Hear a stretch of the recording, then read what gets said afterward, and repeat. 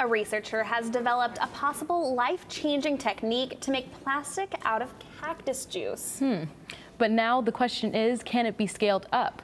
Cronkite News reporter Jordan Elder takes us inside the operation. It might seem hard to believe, but the future of these plastic bags might lie in prickly pear cactuses.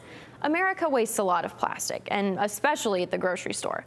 Shoppers use almost 1 plastic bag per resident per day. And it's not just these plastic bags, it's bottles too. In 2015, Americans purchased about 346 bottles per person. That's almost a bottle a day. And this problem keeps growing. Less than 1/5 of all plastic is recycled globally. But there might be a new recipe to solve this plastic problem. Engineers in Mexico are beta testing a new chemical formula with cactus juice as the main ingredient. It was created by Sandra Pasco Ortiz, a chemical engineering professor at the University of the Valley of Atemajac in Zapopan. Juice is extracted from the cactus and mixed with additives that make it feel more like the plastic bags we're used to. Then it gets rolled out and dried.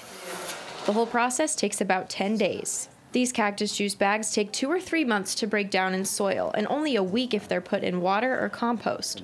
Normal plastic bags may take centuries to decompose. Prickly pears are all over Arizona, so these bags could potentially be produced right here if the technology takes off. Several companies are interested in collaborating with Ortiz, who has already filed for a patent for this technology. For now, keep your reusable bags handy, but prickly pear plastic could make its way to your grocery store in the coming years.